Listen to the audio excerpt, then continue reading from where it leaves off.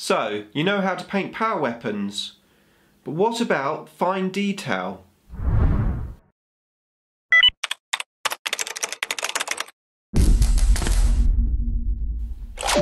Nick speaking, and welcome to this video. Right, time for another back to basics video for you, and in this one I want to talk about fine detail. So this is the little areas on a model, the finishing touches that really make your model look good. Now, as always, this series is aimed for beginners, but I really hope it's useful to you. Okay, let's have a look at fine details. Okay, so let's have a chat about fine detail.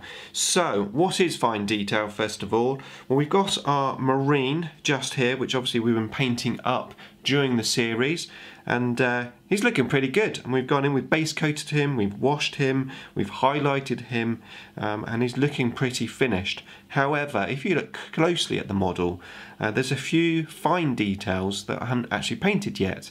In particular, the lenses on the eyes, the helmet there, and also down at the bottom where the purity seal is. I haven't done anything with that as yet. Now, if you spin the model around, I've done everything else. So it's just those two little things to do on this particular man. And those two little things are really going to help the model look finished. And that's obviously what ideally we're looking for, just to try to make the model look as good as we can. Now, also, this guy is going to be standing on a base with a dead Fenrisian wolf, and as yet I've only painted the fur, so I haven't done the fine details of this. That's his teeth, his tongue and his eyes, so I need to do that as well, which I'm going to do later in the video. But first of all, I just want to show you some other examples and just have a chat about fine detailing. I'm just going to bring in this model, which is my Dark Eldar. So this is the Dark Eldar Witch. Now, obviously on the paint scheme of this one, as we've discussed before, I went for a really simple, quick and easy paint scheme, something that looked good on the table, tabletop quality, but I had to skip a few bits and pieces to finish painting the army in the time scale that I set myself. And some of those details are the fine details. For example, on the back here where you've got some little pouches on the belt, I haven't painted that, I've just left that in that basic orangey browny colour. Now it works, the model still looks finished. Obviously if I went back in and I painted those, it would add some more character and detail to the model. But I'm not going for a painting competition with this army. I was just going for getting it painted quick. And obviously the amount of detail, the amount of work, the amount of hours that you put in to a model is entirely up to you, and that's obviously your choice and your decision. And you may find one army will be a quick paint army and the other army won't be a quick paint army, you know, if you have more than one army. Now, having said all that, there were some fine details which I had no choice, I had to paint, otherwise the model just didn't look finished, which is what we were talking about. So on this particular one, the hair has these little like sticks going through to hold the hair into place. Now originally I wasn't going to paint those little sticks. Originally I was just going to leave them green, but the model just looked unfinished, and that's the key thing. They are trying to find the details which will make that model look finished. The back, not a problem, it looks finished. The front, with those little sticks not painted, it just didn't look finished. So that's one thing to bear in mind. And just bring in this guy, because I don't think you've seen this one in this series yet. This is my Eldar Guardian. And just going back to the belts, so obviously on this one I have painted that belt, and it just takes that model to the next level. Now if I just left that white, obviously it wouldn't look silly, but it would look a little bit unfinished, I think, in this particular model. I think that's something which just had to be painted. And that's, like I said, that's what you need to do, is work out what needs to be painted and what doesn't, to make it look pleasing to the eye. Now there are some characters, there are some HQs, like this X-Art that I've got for my Swooping Hawks, and they do tend to have a lot more detail than your standard troops, you know, than the standard Hawks.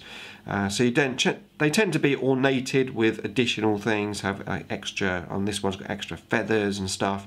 And when it comes time to painting a character or a sergeant, which has more details, I think that's where it's well worth putting in the extra time. Even if you don't do it on the standard troops, the character that joins those troops or the sergeant that's amongst those troops, it's probably worth putting in the extra little time just to make the extra details that are on there pop, and it will just make the whole unit look a little bit better if you have those all details all painted.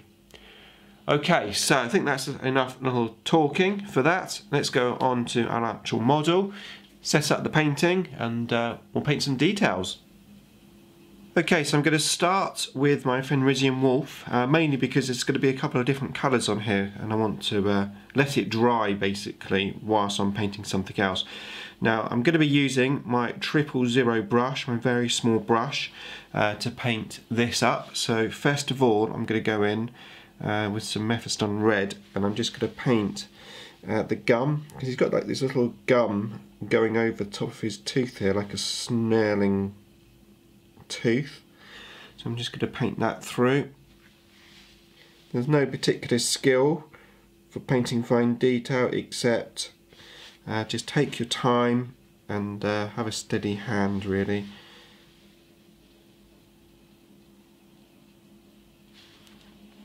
Also going to paint the tongue itself.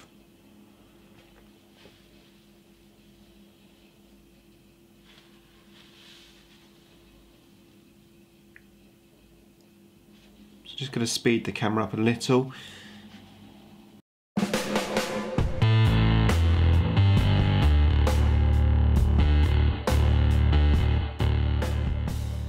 Okay, so that's the gums painted. So now I'm just going to let that dry and move on to the Space Marine. Now a little bit like when we were doing edge highlighting, we were rotating the model to match our paint strokes rather than trying to turn our brush to match the model, and that's a key thing really, I think, as well with painting something very, very small and detailed. So I'm going to paint the eye lens. So the first one, I'm going to go in and paint the right way up. Well, the right way up for me, it's probably upside down for you. Then I'm going to rotate the model round so that I'm doing exactly the same brush stroke, but obviously I'm upside down, or the correct way for you.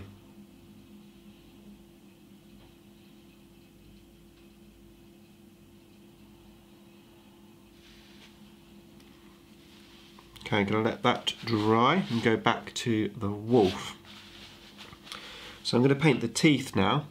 I'm going to use a bone colour just to start with, almost like a little base coat.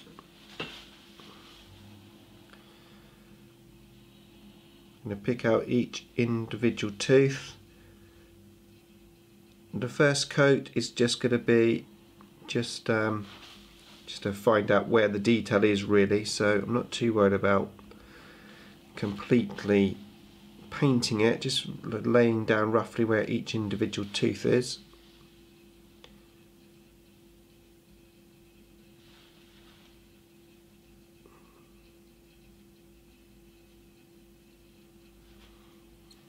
Now we are obviously going to have this wolf laying down on its side, so this side isn't quite as important than the other side. However, I am still going to put some paint on it. And then again I'm going to turn it upside down to do the teeth at the bottom.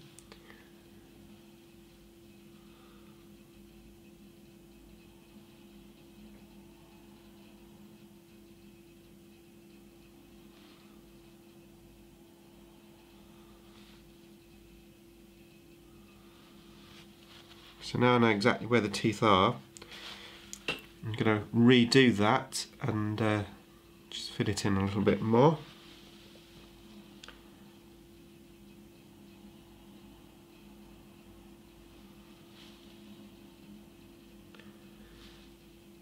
So I'm basically putting it on a little bit thicker. Now the paint obviously is still watered down, but rather than just gently putting a very light coat on just to work out where the detail's going, I'm actually now going in with a proper coat. Sometimes it's difficult with teeth. Sometimes teeth aren't even there, you've got to make the teeth up. I noticed that on some of the Tyranids. So you go in and think, well, where are the teeth? And you've literally just got to make it up and put your own teeth on there.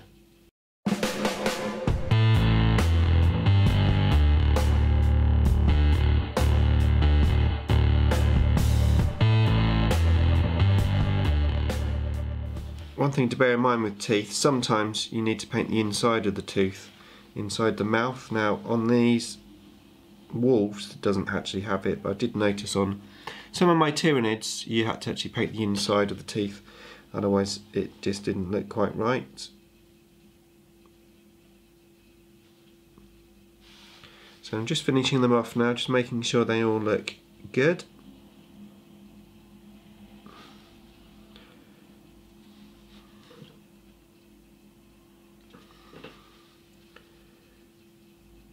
Like so.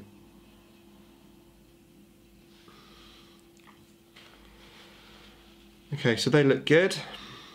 I'm going to just put a little wash on the red there, and then we'll come back and do some more work on that wolf. In the meantime, let's have another look at the eyes. Okay, so the lens is there, the base coat's already dried. What we're going to do now is we're going to highlight them. So using that 000 brush once again, because we're in a very small area. I've mixed a little bit of white to that red, so I've got like a pinky white, and I'm going to put the highlight just at the back of the lens. So I'm going to turn the model around just to make it a bit easier. It's going to go in here. I'm going to look at about halfway, just put this highlight in there just on the end, and then on this side.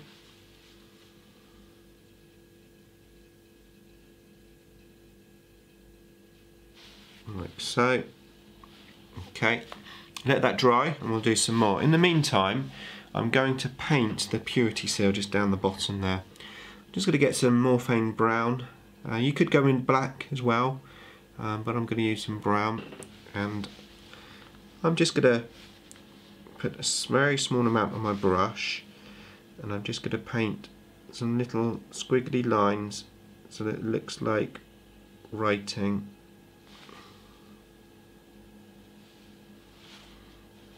I'm going to do the same on the other one because there's two little cells.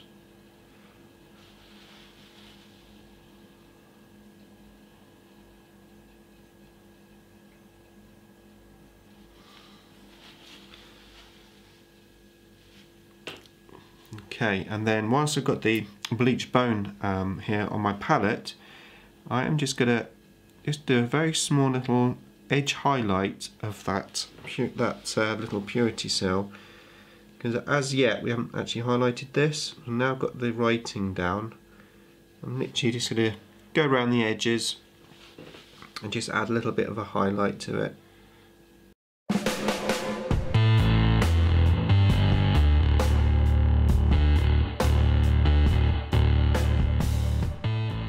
Okay, so they're looking a lot better than they were. So now back to the helmet. So we've got one highlight. I'm now just going to go in with the last little highlight, and going to go in with some white.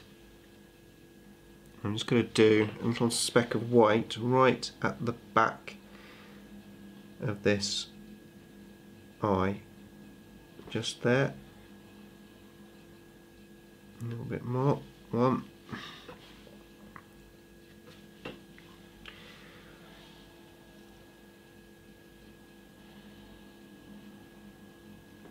2.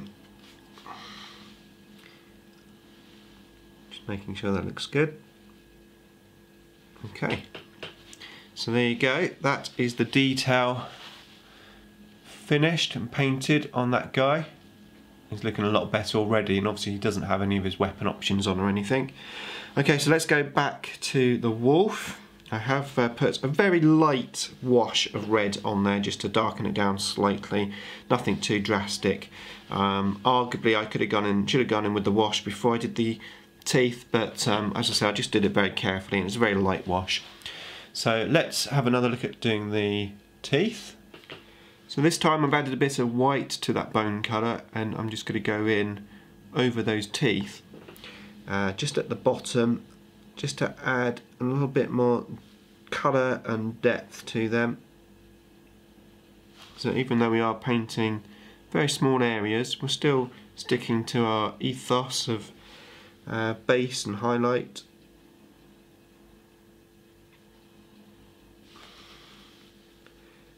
Now obviously you don't want to go in with a pure white, because you know, they're not going to have pure white teeth.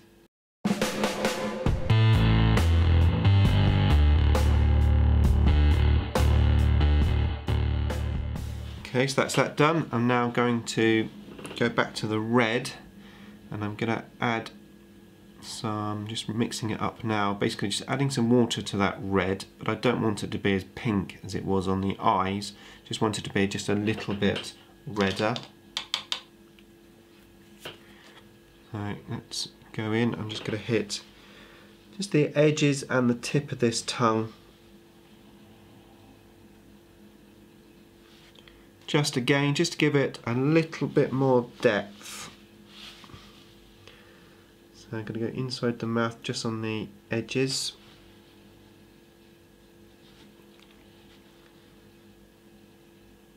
Just spreading that around so we don't get any harsh like lines as such.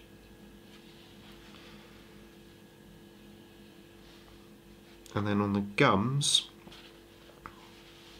again, just one little, just a little highlight just on the gum. One.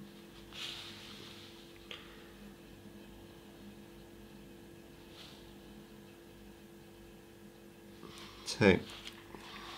Okay, so now he's looking pretty cool.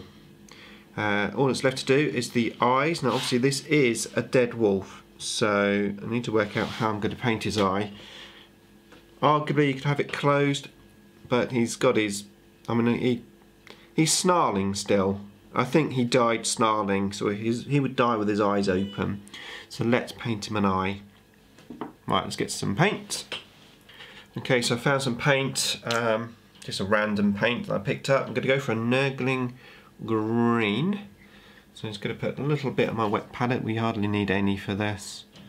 I think a green's quite a nice colour for animal eyes. So here's my beanbag. There we go. Right, so let's have a look where his eye is and put some paint in it.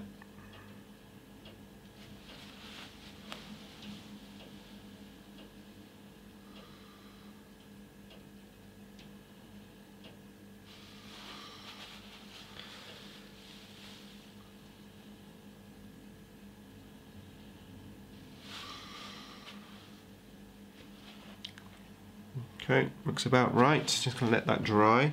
I'm not going to bother painting the one underneath because you literally are not going to be able to see that. Just let that dry a second, we'll come back. I'm now going to go in with some black paint and I'm just going to do just a little dot in the middle of the eye.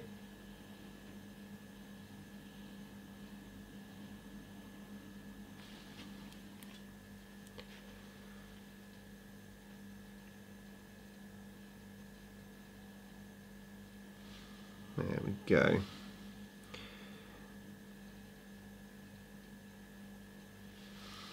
Cool. We now have one dead space wolf. Well, Fenrisian wolf. Right, okay, so now you may think, oh, it's finished, but it's not quite finished. I've got this detail here to do. So I'm going to go back to the bone colour, and this little bone here that I've got, I'm just going to give it a little highlight. It's going to be covered in blood anyway, but it's just looking not quite so bony colour at the moment. So I'm just going to go in with that just here. And then whilst I've got this red out, I'm going to go in to some of this green stuff, and I'm just going to highlight a few of these little blood and gut sections which are coming out. Like I said, this is all going to be covered in blood effects anyway, but it just adds that little depth to it. So first of all, with that lighter colour, let that dry. I'm going to go in with almost like that pinky colour that we had earlier. Okay, going to come in now with this pinky colour, and I'm just going to hit a few of the edges, not all of them. This would just give me that variety of colours. Right, there you go. Got a bit more depth now to that area. When it comes to doing the blood effects, it should help just make them look pretty, if blood effects can look pretty. Okay, so that is the wolf done, all fine details done. that is the marine or fine details done. So yeah, that is it for this video. I really hope you found it useful. Thanks for watching, of course, as always, and watch out for the next episode in the series coming next Saturday. Thanks for watching.